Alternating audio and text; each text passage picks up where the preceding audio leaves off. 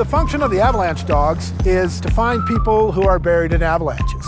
Well, they work for us because it's fun, and if we don't keep it fun, then they don't want to do it. To them, it's just a game. They have no idea the serious nature of the work. We keep it very lighthearted and nothing but a game.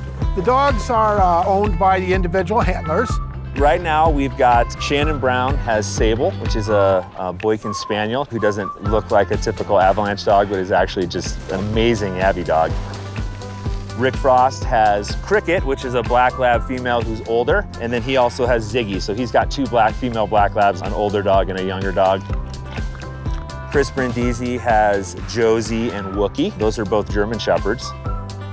And then we've got Pete Lynn that's got Goose, who's also in training, and that's the Border Collie.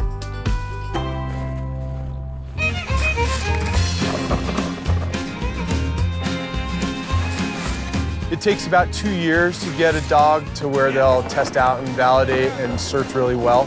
These dogs absolutely love coming to work. If we pick up any implements used in the drilling, a shovel, their reward rag, if they even see a couple of dog handlers talking for more than about 30 seconds, they get really excited. You'll hear them whining, their eyes will get wide open.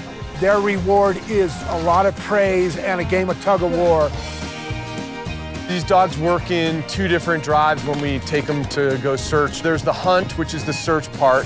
They're hunting basically to find this person, this live human scent source. And then when they find the subject that they're looking for, then they tap into the prey drive, and that's what you see with the dog ragging. We have a variety of methods in which we transport the dogs. To start the day, generally they'll ride either the aerial tram or the gondola to their duty station. To get to the drill sites or an actual avalanche, you can put them over your shoulders. They're very comfortable there. They're trained like that from pups. They're very comfortable on snowmobiles. They're trained to ride in toboggans. They're kind of thinking more about where they're going and what they're going to get to do.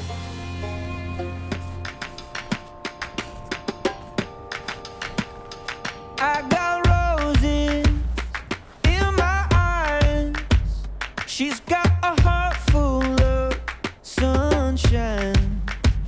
Standing on your door. When they're brand new, like Luna is, really all I'm doing is just, I'm bringing her to work with me, getting her accustomed to the chairlift, and just kind of getting used to the environment and all the nuances of a ski area. I'm just working on all the basic obedience kind of things. You know, even the ragging with the wool, like all of those things will eventually be incorporated into the actual training for the avalanche specific skills.